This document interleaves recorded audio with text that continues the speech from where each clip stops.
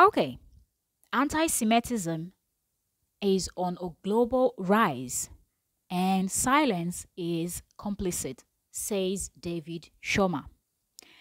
All right, so all of you know, or if you don't know, there's something that Kanye West tweeted out and it didn't go well, that his Instagram account was deleted. His Twitter was deleted first before his Instagram. Now we're hearing his bank, some banks are sending him official letters to say they don't want to do business with him anymore. But anyways, we're going to get into that. Let's dive right into what David Sharma said. But anyways, last everybody go chop breakfast shayo.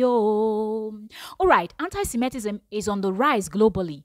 Jews make up only 2.4% of the population of the United States, but are the victims of more than 60% of all religious hate crimes. Whether or not Kanye West is mentally ill, there is no question he is a bigot. If we don't call someone as influential as Kanye West out for his divisive, ignorant, and anti-Semitic word, then we are complicit. Silence is complicit. This is coming from David Sharma. Okay, so if you do not know, he had tweeted something. Let me know in the comment section if you have seen what he tweeted out before the tweet was deleted. Okay, and that didn't go well with the Jewish people.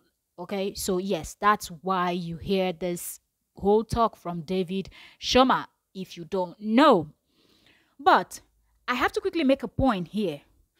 Everybody on this planet that knows or you've heard about Kanye West knows that he is one crazy. When I'm talking about crazy, I'm not even talking about his mental illness. I'm talking about, even if we set that aside, Kanye West is a crazy person that has been pulling so many crazy stunts. But a whole lot of people were quiet. They didn't say it. And I believe even David himself did not say a thing. A whole lot of people are now out talking, crying, this happened.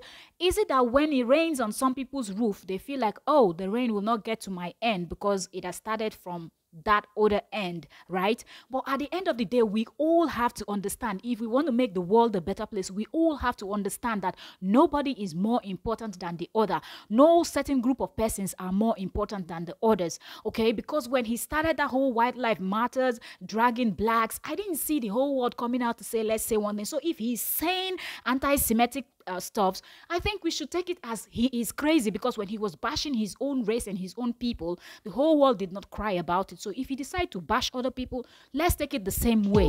Let's not be double standard. Comment down below.